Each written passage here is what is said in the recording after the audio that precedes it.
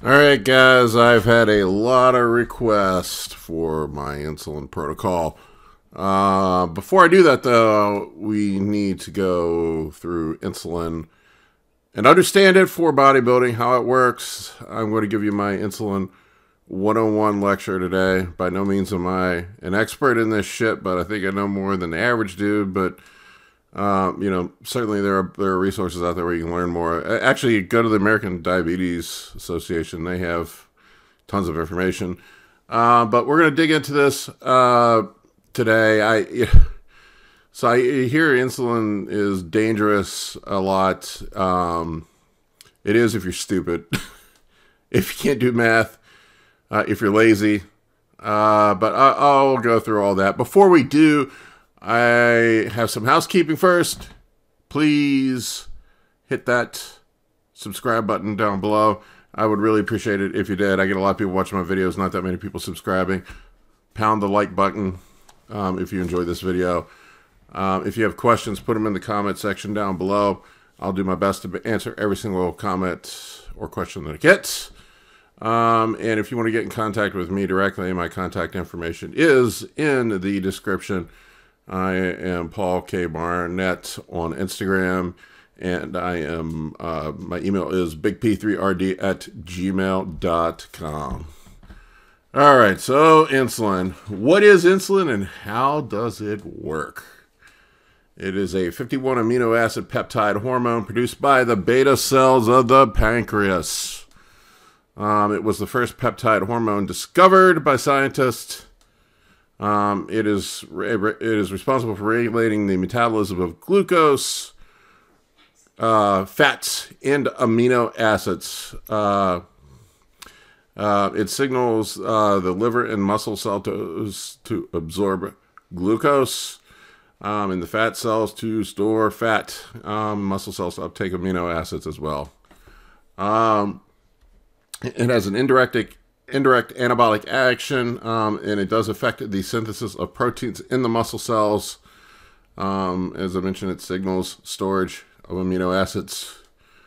The beta cells secrete insulin as a response to high glucose levels to lower the glucose to signal to the cells to store any excess energy. Glucagon is released when glucose is too low. It is the opposite of insulin. It tells the body to release glucose from its reserve stores, typically from the glycogen stores in the liver. Okay, skip the page here. Types. All right, so types of diabetes. We need to understand this for bodybuilding because a lot of bodybuilders make themselves diabetic. Type 1 is an autoimmune reaction where the immune system destroys the beta cells. The body can no longer make insulin because there are no beta cells. Therefore, you need to supplement exogenous insulin to make up for the lack of insulin production. Type 2, this is a less commonly understood type of diabetes, and it seems to be the doctors lump everything into this category that is not type 1, although now there are various subtypes of diabetes that are being identified that are not neither type 1 nor type 2. I think they have subtypes like type 1B and etc. So type 2 is a combination of insulin resistant and resistance to beta cell burnout, typically caused by obesity and lack of exercise in the average fat, lazy American. But a lot of bodybuilders end up diabetic. They are not fat. They are not lazy. And they are definitely exercising plenty. What causes diabetes in bodybuilders is HGH with the combination of high carbohydrate diets. HGH causes insulin resistance, and then they're pounding a ton of carbs, and your body has to release even more insulin than it normally would to push those carbohydrates into your reserves And what ends up happening is over a period of time, you burn out your beta cells.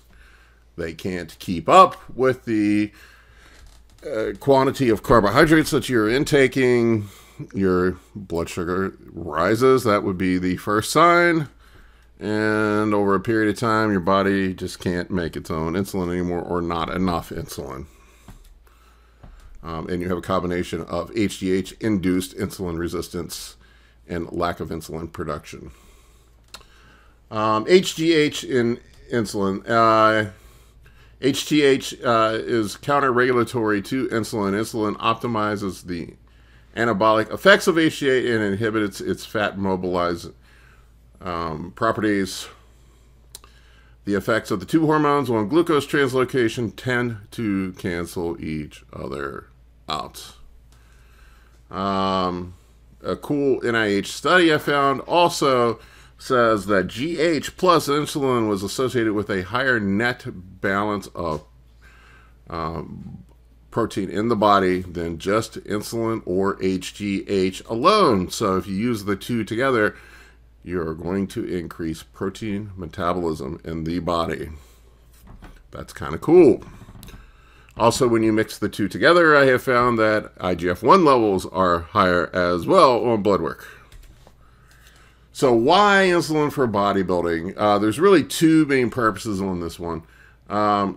There's preventative and for anabolism, for muscle growth. For prevention, you can use insulin prophylactically to prevent beta cell burnout. If you're pounding a shit ton of carbs and you're taking HGH, you're putting a lot of stress on your beta cells.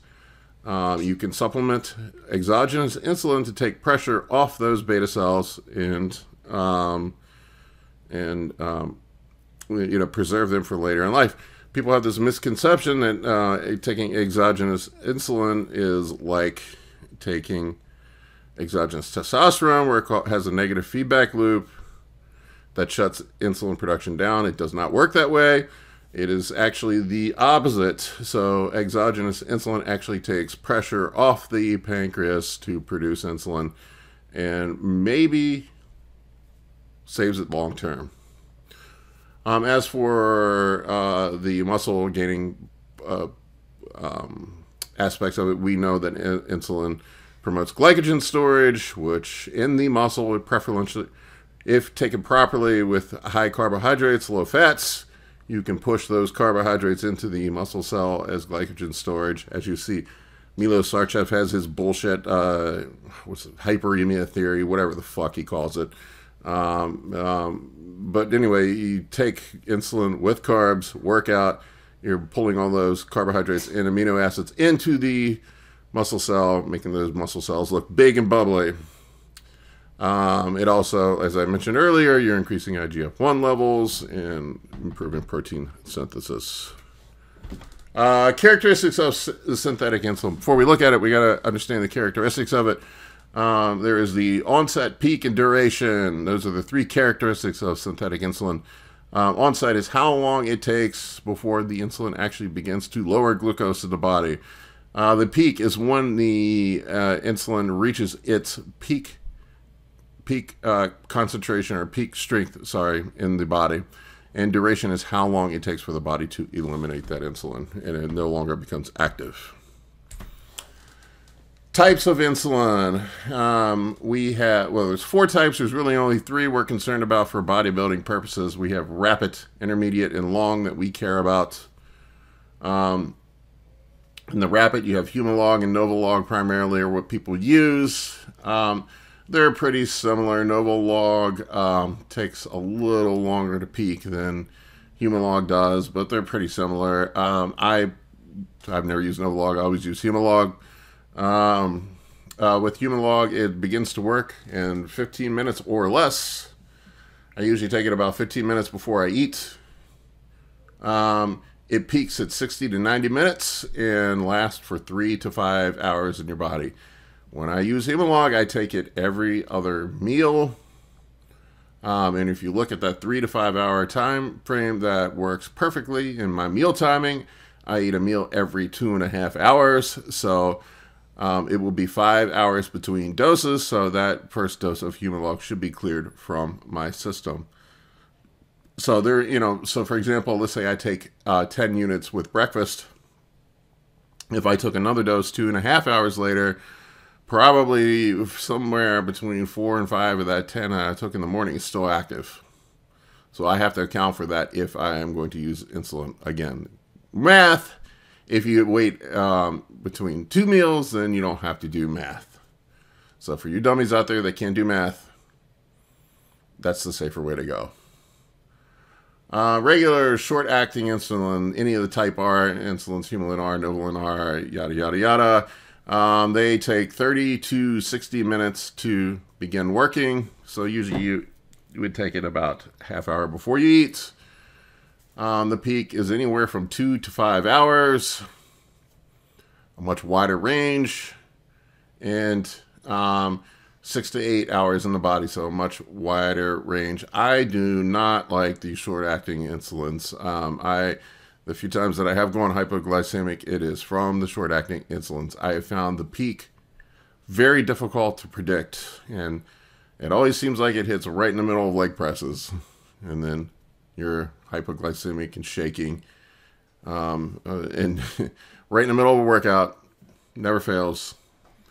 And the long-acting insulins, really the only two that I see used in bodybuilding are Lantus and Levemir. Primarily Lantus I see used. Lantus has no peak. It's really neat. It stays in the body for up to 24 hours. In reality, it's somewhere around 20. So if you take 20 units of Lantus, you get about 1 unit in your system per hour, something like that. So it is a basal insulin. It's just to kind of keep your body in balance. If you have issues with high fasting blood sugar, this will help. I like using Lantus. I use it in conjunction with my fast-acting insulin. I take my fast-acting insulin on my high carbohydrate days, and I take Lantus every single day. Lantus helps take pressure off your pancreas. Is insulin safe? This is like the $1,000,001 question. I hear people talk about how dangerous insulin is all the time, how you're going to die if you take insulin, how you're going to make yourself diabetic if you take insulin. I mean, just all of this horseshit nonsense. It's just a bunch of fucking bullshit. Is insulin safe? Yes and no. There are millions of diabetics in this country that take it every single day, all day long. And I can assure you that the average fat, lazy American that's a type 2 diabetic is not weighing the food. They are not really paying attention to their dose of insulin. They're just jamming the shot a few times a day. And they probably go hypoglycemic all the damn time. And they just drink a Coca-Cola to get rid of it, and that's why they keep getting fatter. I read a study by the National Institute of Health where they studied 160 people that were admitted to the hospital in hypoglycemic-induced shock or coma. And out of those people, 96% survived.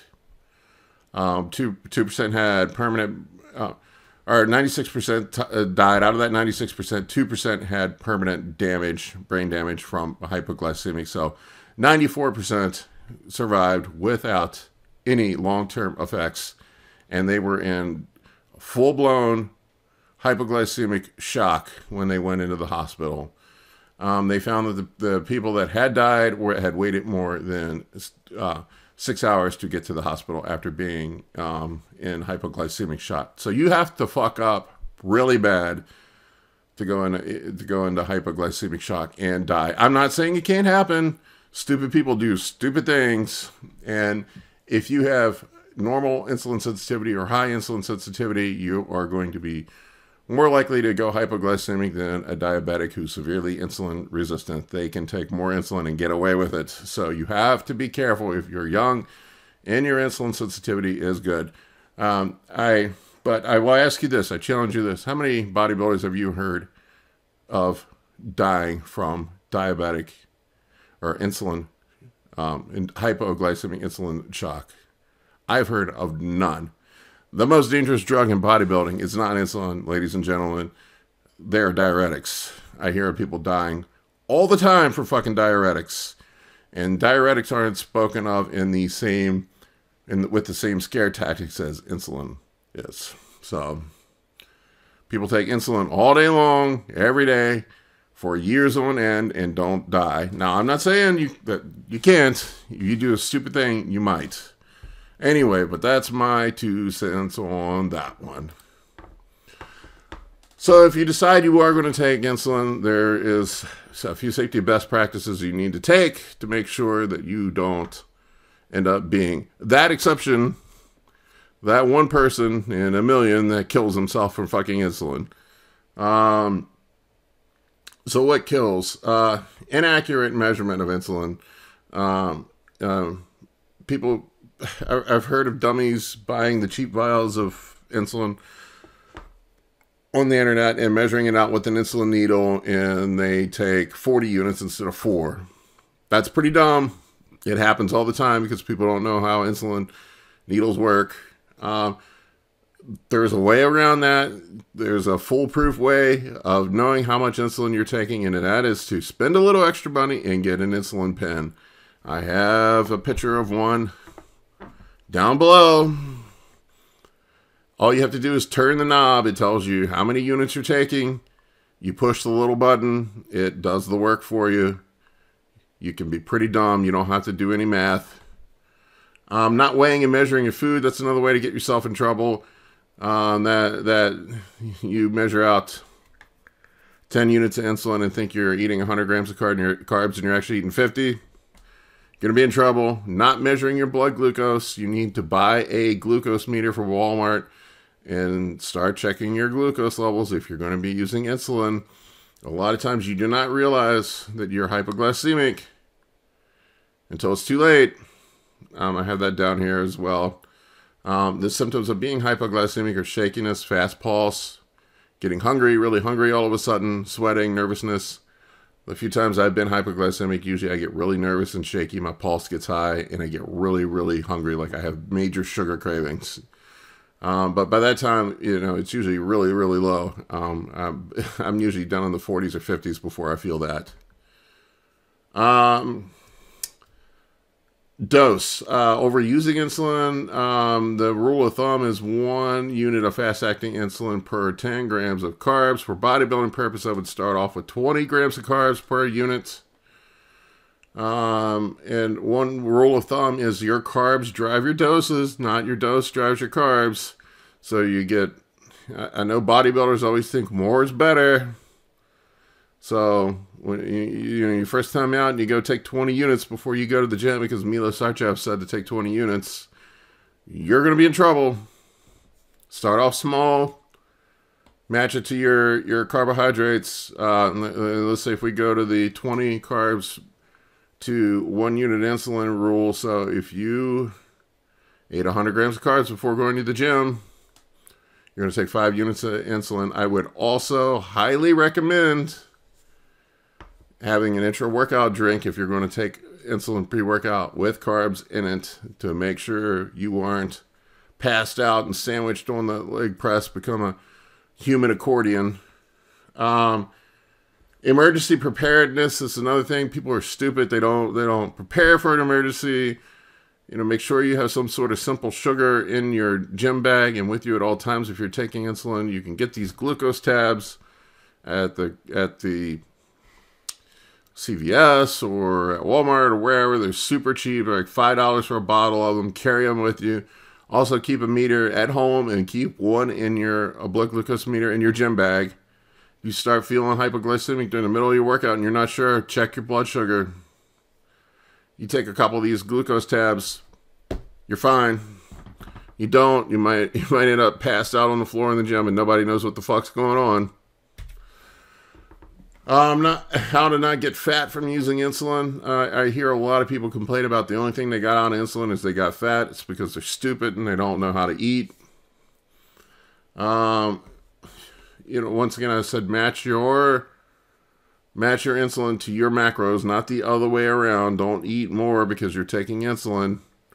Going hypo and then having to drink a fucking gallon of Coca-Cola is not going to be good for you either. Usually where people fuck up with it, insulin is having a high-fat diet while taking insulin. You should keep the carbs as low, or keep the fats as low as possible while you are taking insulin. What happens, insulin is an indiscriminate storage hormone. If you're eating protein and carbohydrates, if your body has adequate carbohydrates for its fuel needs, it is not going to burn any fat for fuel. It's going to only store that fat. So any excess fats you take in with your carbohydrates and your protein while taking insulin are most likely going to be stored as body fat. So why would you want to eat fats or high-fat meals while taking insulin? You're just going to make yourself fat. Your body likes to store carbohydrates as glycogen first, especially around workouts. So if you take your insulin around your workouts and you eat a low-fat, high-carbohydrate diet around your workouts, more than likely the majority of those carbohydrates are going to be stored as muscle glycogen, not as fat. Your body doesn't like converting proteins into body fat. It's very difficult to do. So the most likely those proteins are going to be shoved or used for protein synthesis and amino acids shoved into the muscle cell. Anyway, that's all I got on this one. I will do another video on my protocol that should be coming up soon. But this is the primer for that. This is how not to be an idiot and when using insulin and understanding how insulin works. Anyway, hope you guys enjoyed it.